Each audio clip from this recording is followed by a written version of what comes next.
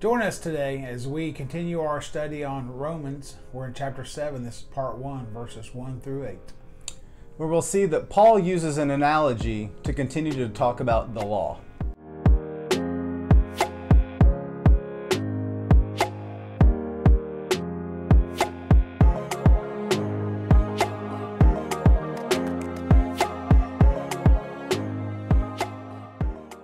Hey, welcome back to our channel, Christ Be Known. I'm Teddy Stewart. And I'm Ron Stewart. Here on this channel, we're going to be going through God's Word, unpacking the Scriptures, trying to gain a better understanding of what God's saying to us through His holy Word. We're also looking to find a way to apply that understanding to our lives with just daily applications, things that can help us in our walk with God.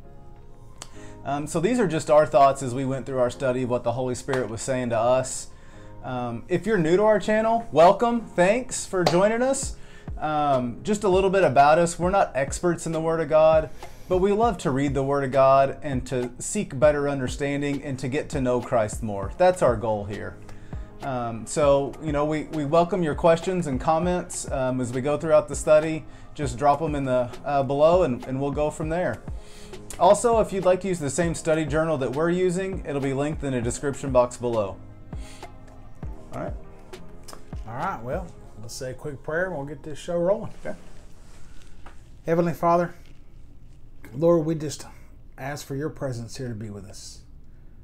We ask, Lord, for you to help us convey a message that you want us to convey. And Lord, this is all for your glory, not for us. This is for your glory. Use it for your will, Lord. We just pray that seeds will be planted, seeds will be watered, and that a harvest will be brought forth. And Lord, may your words help others and us continue to grow in our walk with you. Yes, it's in Jesus Christ's name that we ask all these things. Amen. Amen. All right. So once again, yes, welcome back. Thanks for joining us on this journey. Yeah. That's what our walk with Christ is. It's a lifelong journey. So we are in Romans still, chapter 7. This is part 1 of chapter 7, verses 1 through 8.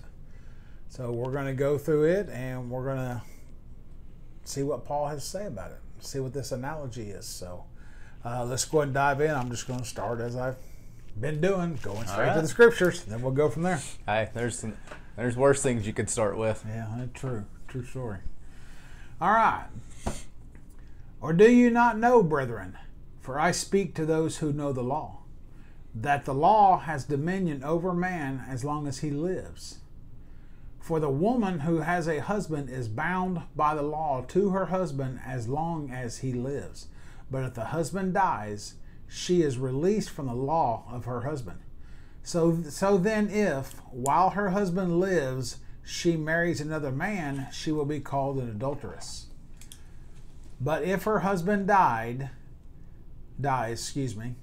she is free from that law, so that she is no adulteress, though she has married another man.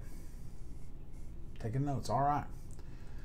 Love it when the Holy Spirit speaks to you real time. You and me both. Real time. Therefore, my brethren, you also have become dead to the law through the body of Christ, that you may be married to another, to him who was raised from the dead, that we should bear fruit to God. For when we were in the flesh, the sinful passions which were aroused by the law were at work in our members to bear fruit to death.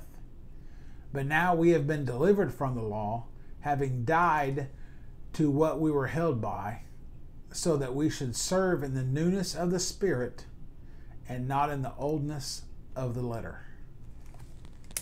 What shall we say then? Is the law sin? Certainly not.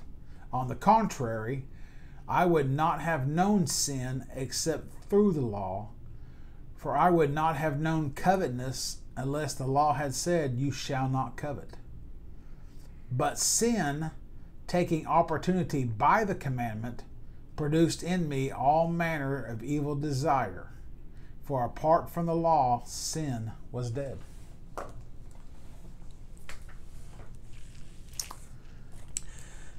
So, what is this great analogy that Paul's talking about here?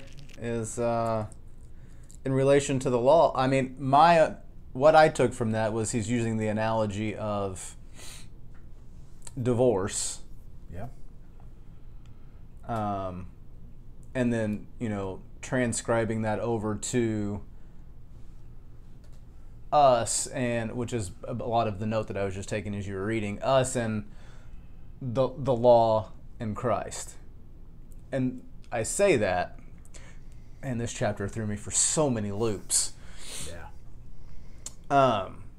I'm just going to go ahead and throw out the note that the Holy Spirit spoke to me that I just wrote down while you were reading that, because I think it'll sum up what I'm trying to say. Okay. We are the bride of Christ. There you go. By his death, we are free to divorce sin and its hold through the law and able to marry Christ. That's exactly, yes. That's exactly what I was fixing to say as well, because yes, the church is known as the bride of Christ. Mm-hmm. Okay, and so yes, just as a woman is free to marry another when her husband dies, Mm-hmm. we are free from sin because we've died to sin by accepting Christ as our Savior, Mm-hmm. by what He did and our acceptance of it, if you will. Right. And then yes, we are free to marry Him now. Yes, you hit the analogy right on the head. That's exactly what the analogy is. And I think it does a pretty good job of describing it and explaining it. Yep. And it just continues to drive home that, our flesh is terrible. I say that in terms of, I think as we read through more of this, it'll, your flesh is, in last week's video, is like our flesh is worldly. Yes. Self-seeking, self-pleasure. Pleasure. But it's, it was funny in my New King James, the study Bible that I have, it had a footnote in it. I don't remember which verse it was talking about. I think it was a little bit later on in the chapter, but I'm going to say it now because it still has stuck with me. Like, this is what's been ringing over in my head all week since I started the study. And the note that it had in there was, the only good thing in a believer is the Holy Spirit. True story. Which was just, it's like, wow, okay, here, you get saved, you get baptized, and you think, okay, I'm this good person now, and it's only because you have the Holy Spirit inside of you that you're a good person. Yes. Well, it's you're because you're still flesh. You're still flesh, yes. And our righteousness is as filthy rags. Yeah. We think we're being good, and God's like, I wouldn't even wipe my table with that. Your flesh still has the sinful desires. Yes. Yes. Regardless of what you've done, changing your heart and your mind and your spirit, like your flesh still has the desires. And we're going to talk a lot about that as we finish this chapter. Yep.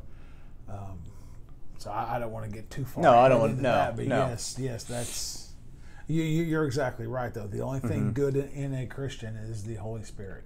Yep. Because we are still flesh. We still have a sinful nature. Mm-hmm. Yeah, and he reiterates that in 6.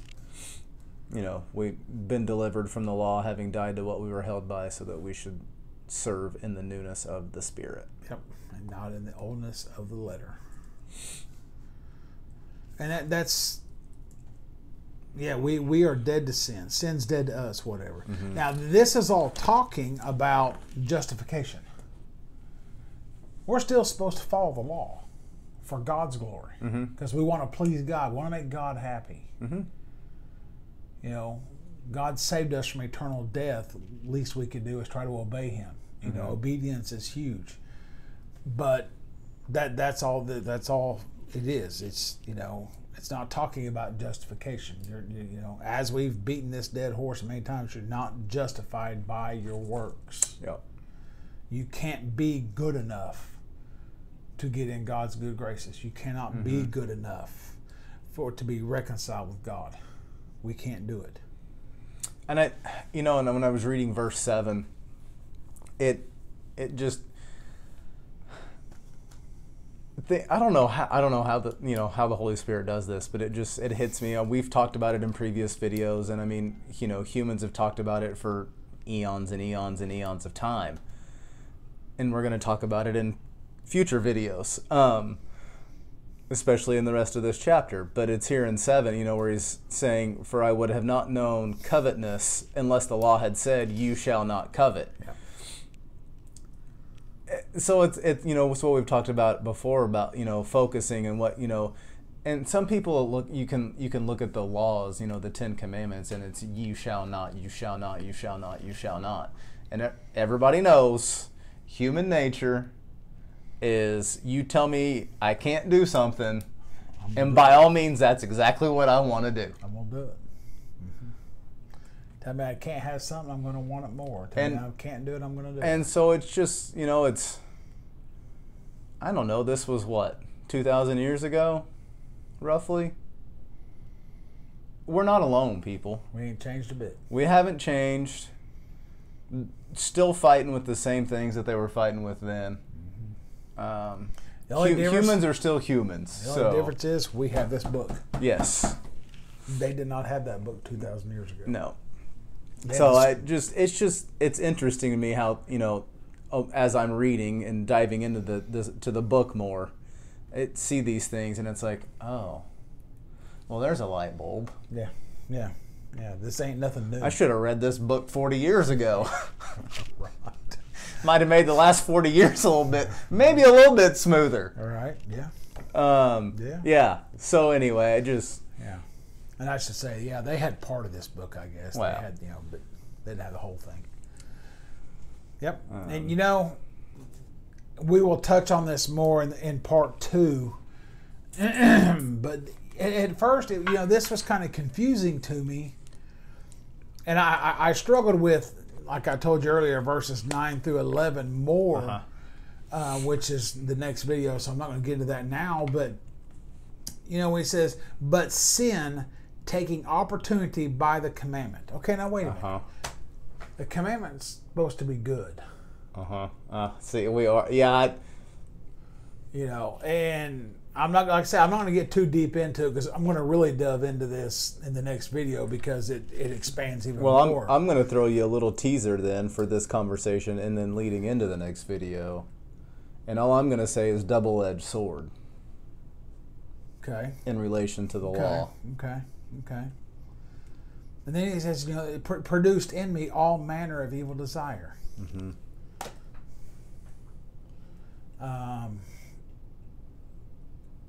Mm-hmm. But yet the law is holy. The law is holy and good. So, I don't. In which we have to believe that because the law came from God. Yes. And everything about God is holy and good. So why would the law be any different?